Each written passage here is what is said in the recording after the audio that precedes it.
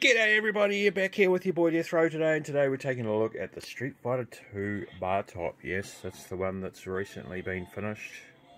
Beautiful piece of work. Lovely 19-inch screen in there.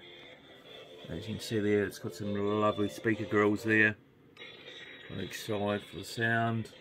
Got speakers inside there. Illuminated buttons. They're not Sanwas by any means. We've got bat tops. We've got illuminated for player 1 and player 2. Also USB ports. Now it's running a Raspberry Pi inside. So it's, you know, and then you got all the games. Look at MAME there. That's how many games we've got. Let's show you how many arcade games total we have. There you go, that's arcade games. We've got shit tons. So yeah, the lit marquee, as I was saying, Street Fighter 2 marquee. Very, very well done. Yes. I didn't actually make this myself, someone else made it. But I had to do all the wiring, I did all my own buttons. Even on the control panel. Lovely artwork, and it's also covered by a protector. It's got a little bit of plexiglass on there. Same with on the screen. Let's go into the games.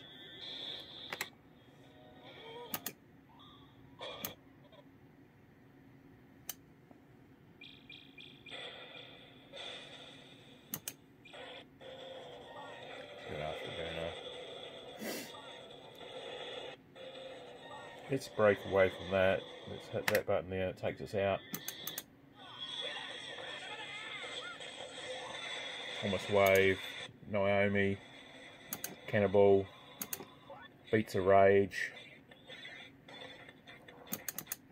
There's some PlayStation stuff on there as well.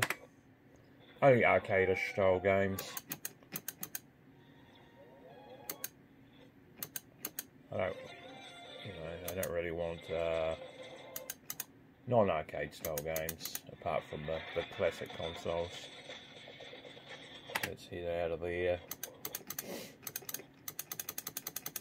Let's go Capcom.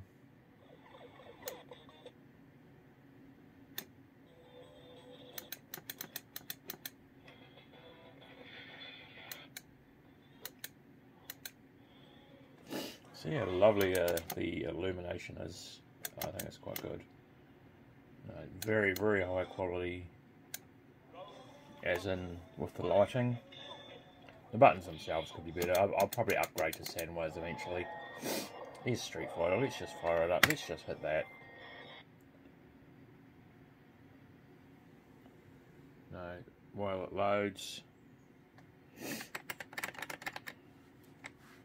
Put the credits in.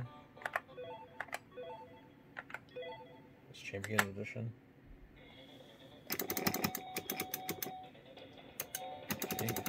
Hit player 2 start.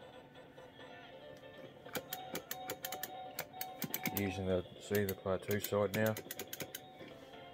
Perfect. And that's the Bartop, folks. Thanks for tuning in. This was your boy Death Row. We hope you enjoyed what you saw. Don't forget to follow the channel for more updates on the Bartop.